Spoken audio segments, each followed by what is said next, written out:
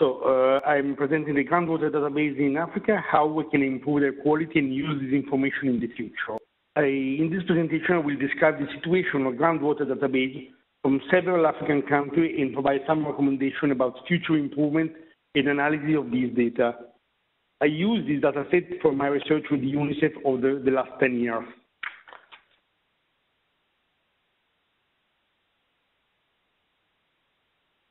I make this presentation as the lead researcher on a piece of work that I undertook with UNICEF. With UNICEF, we mapped the potential for manual drilling in 15 countries between 2008 and 2012 in Africa.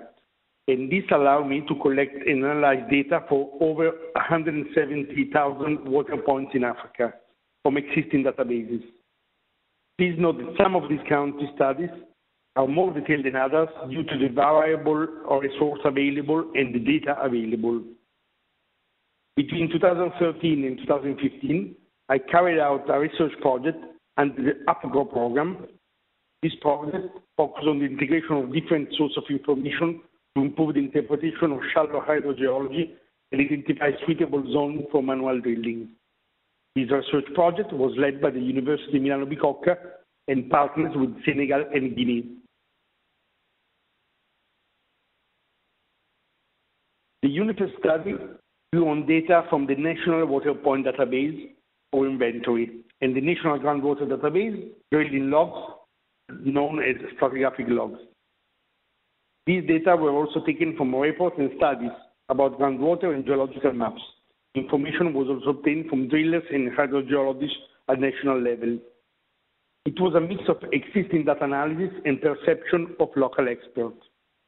Given the lack of easily available data, the interview with experts and the qualitative information were extremely important.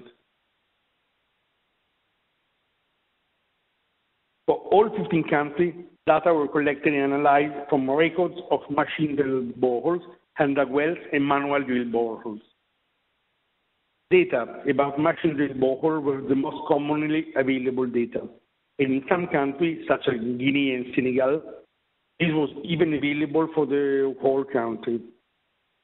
There was less data available on hand-dug wells, even in countries where this type of water source, hand-dug wells, are very common, such as Guinea.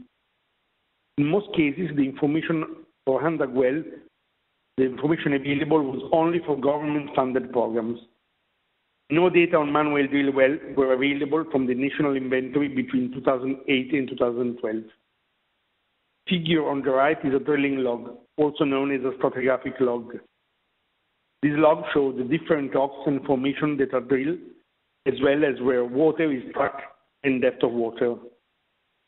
These are very important, and I shall return to them later during my presentation.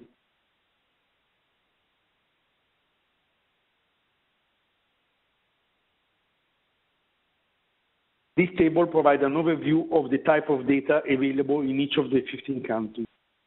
I will not talk in detail about this, but it clearly shows that although 10 of thousands of water points have been recorded in 15 countries, detailed data are lacking in many cases. First of all, there is a clear lack of stratigraphic logs in many countries. Piezometers correspond to borehole equipped for monitoring of water table over time. Information about modification of groundwater depth, however, is limited since there are limited time series of record of water level over time in the same place. In some countries, such as Burundi and Sierra Leone, there is a very small and not well-organized centralized database. You can see this from the limited number of water points stored. The term undefined is used to show situations where it was possible to have a rough estimate of the number of water points recorded in the database used between 2008 and 2012, but now it was not possible to differentiate what the sources were.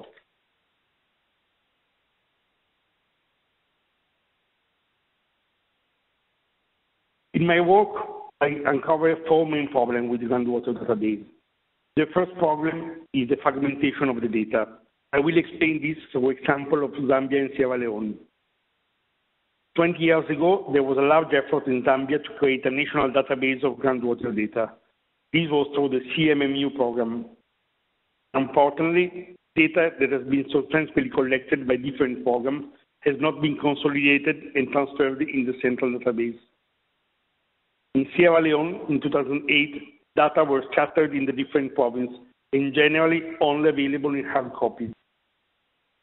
At that moment, there was a large program to create a national geographic information system.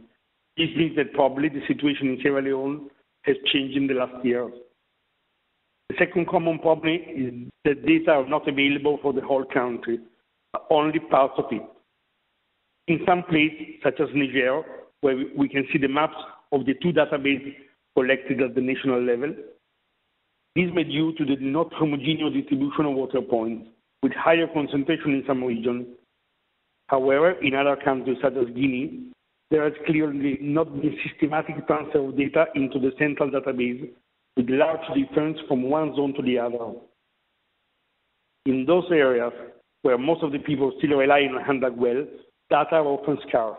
In these zones, it would be important to have available information to support groundwater exploitation activities and improve the present situation of water supply. Thirdly, there were clearly many errors in the data. Some points were in duplicate, for example. It showed that there is a lack of quality control and validation of the input. Data on water well levels and depth of wells often had unrealistic data. Finally, there was a lack of documents that explain how the databases are organized, including how the data were collected and stored. As already mentioned by Lawrence, frequently there was a lack of clarity with respect to the coordinates used. Also, in general, very important tests, some data or stratigraphic logs were simply not included in the database.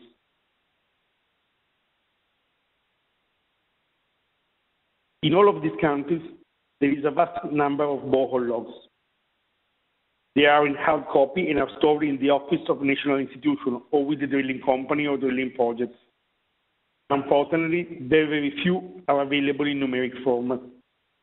It is a pity because such information is extremely relevant for planning the construction of new boreholes or undertaking rehabilitation and upgrade work. I would like to share with you some ideas for integrating this valuable information into a numerical database. The first thing is to scan the document and link it to the corresponding record in the water point database. At least then the information can be made widely available in digital format and make possible to read all the geological details of a single borehole. With the same procedure, it is possible to associate the different documents included in the technical report of a borehole, like the sketch map of the area, the description, the field report, and the results of water quality analysis. The next level involves processing the stratigraphic data into specific tables integrated in the groundwater database.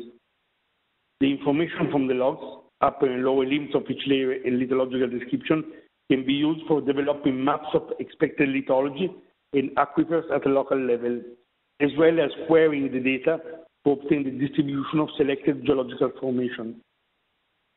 Finally, the log can be codified, organized, and subsequently used to analyze the geometry, textural, and hydraulic parameters of aquifers in the country. These can provide great support to hydrogeological interpretation at regional level. I found two cases of automatic analysis of stratigraphic data that I consider positive. A good experience was running in Zambia in 2010, promoted by the German cooperation. At that time, it was in the southern part of Zambia that probably extended in other regions. Procedure and tools were put in place in Senegal and Guinea by the University of Milano-Bicocca, University of Cheikh Anta Diop, Dakar, and SNAP in Conakry in the framework of the UPGro program.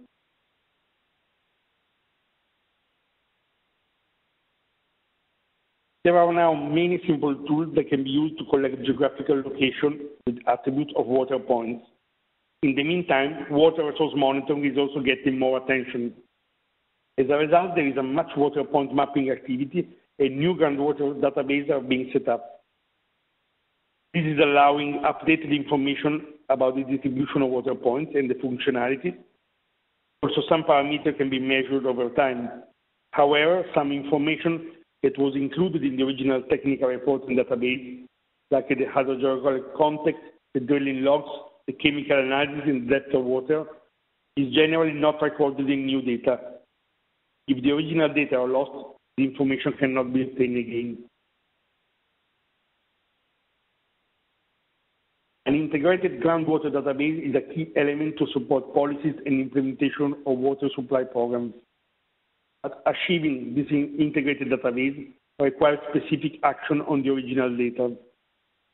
Full revision of the original database is required, correcting the existing errors, incorporating all the relevant information available only in paper format into numeric tables, and writing comprehensive documents describing in detail the database, means including metadata and data dictionary. New data collecting must be planned taking into consideration the already existing database, defining a compatible structure and the association of new data with old identifiers. The definition of clear procedure and standard for new data collection and organization is important to train technical staff in charge of this task and produce high-quality database.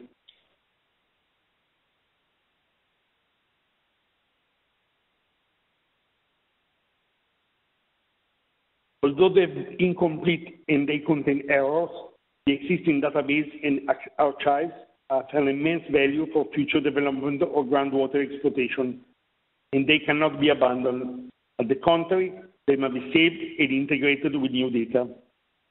Therefore, it is important to find resources to improve the quality, completing the data and controlling their quality. Thanks for your attention.